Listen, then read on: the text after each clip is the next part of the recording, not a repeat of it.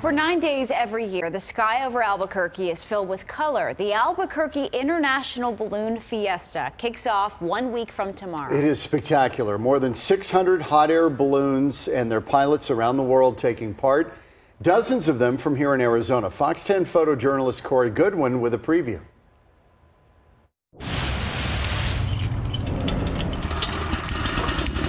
I get the fun part. I get the flying part. All of our ground crew are the ones that really do all the real work.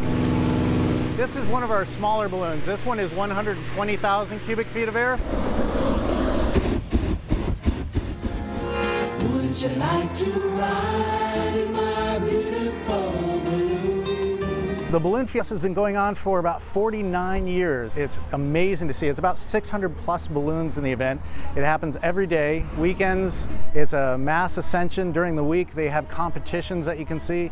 Those go all the way up until about 10 a.m. At night, they have balloon glows where they inflate the balloons at night. It's just, yeah, it's very cool to see. Up and away.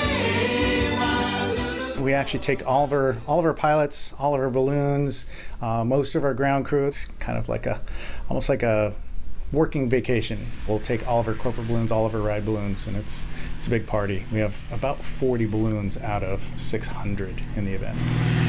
Probably the thing I hear most is probably, "Oh my God," and that refers to everything. People are just astonished how nice it is and how unlike anything else it is. The Albuquerque Balloon Fiesta is the world's largest. Nothing else compares. You just got to see it. It's, you know, just seeing it from the ground even.